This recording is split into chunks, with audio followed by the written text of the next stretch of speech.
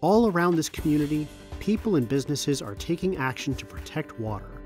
We all rely on clean drinking water for our health and economy.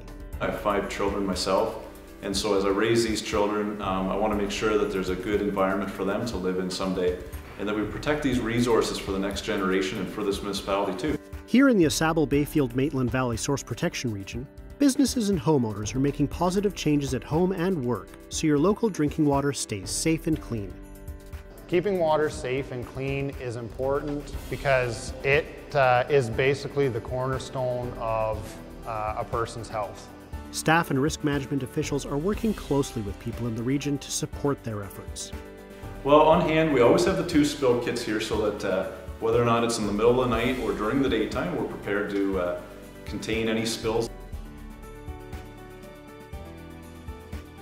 When you properly manage activities at your home or work, you reduce risk to your community's drinking water.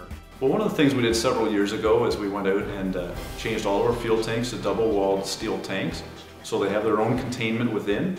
They also have a pressure gauge on there, so we're able to check them weekly and ensure that they are still sealed and that if there was a leak that it would not get into the environment. We also put in bollards around the fuel tanks for added protection so that nobody can drive into them and puncture them. For the water protection and the wellhead protection, it's very simple things and very practical things that should be done regardless of whether you're consciously thinking about the wellhead in the first place. Here are some ways you can reduce risk. Properly dispose of hazardous waste at the appropriate facilities. If you have a septic system, have it inspected and pumped. If you use home heating oil, have your tank inspected. Store only the chemicals and fuel products you need. Find alternatives to harmful chemicals. Reduce the amount of chemicals you store and improve storage to make sure pollutants don't end up on the ground and in your water. Follow best practices for applying pesticides, fertilizers, and nutrients. If you have a well, ensure it is sealed properly and avoid application near that well. If you have an old or unused well, have it decommissioned properly by a licensed well technician. Prevent spills and have a spill prevention plan for your home and work.